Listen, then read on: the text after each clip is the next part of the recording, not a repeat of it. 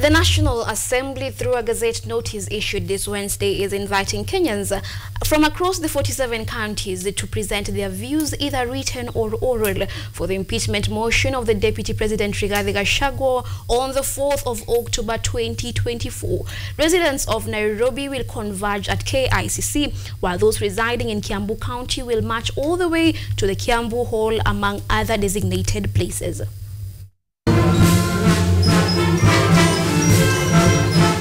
Whether you support the ouster motion of embattled Deputy President Rigathi Gachagua or not, you now have a chance to make your opinion count. This is after the National Assembly issued a Gazette notice on Wednesday, inviting the public to make oral or written submissions during the public hearing set to be held on Friday this week across the country.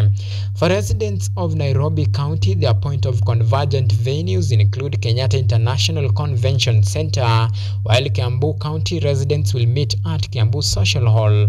The process is the part of the constitutional requirement under Article 182 of the Constitution, which mandates Parliament to facilitate citizen engagement in such processes. The moment of reckoning awaits Deputy President Rigathi Gachagua, who will then have a date with the members of the National Assembly on 8th of October this month to fight for his dear life as his fate squarely hangs on the balance.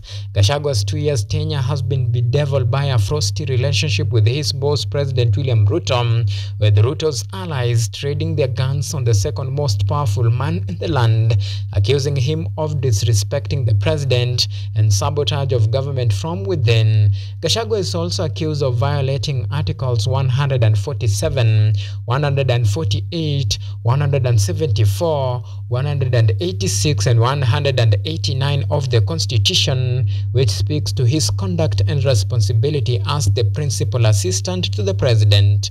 The DP is further accused of corruptly and unlawfully acquiring assets using taxpayers' money, among other charges. I will be demonstrating before this house to Kenyans and to the international community.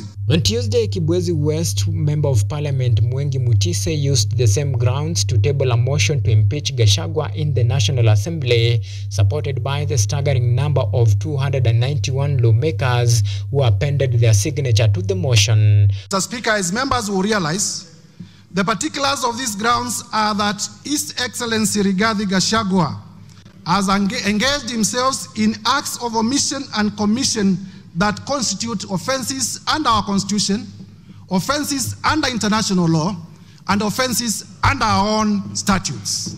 For now, it's race against time to make your submission count, as Geoffrey Rigathi Gachagua goes down in history as the first sitting deputy president to face an impeachment motion. Whether he survives or not, only time will tell. Ahuma Evans for KUTV, Nairobi.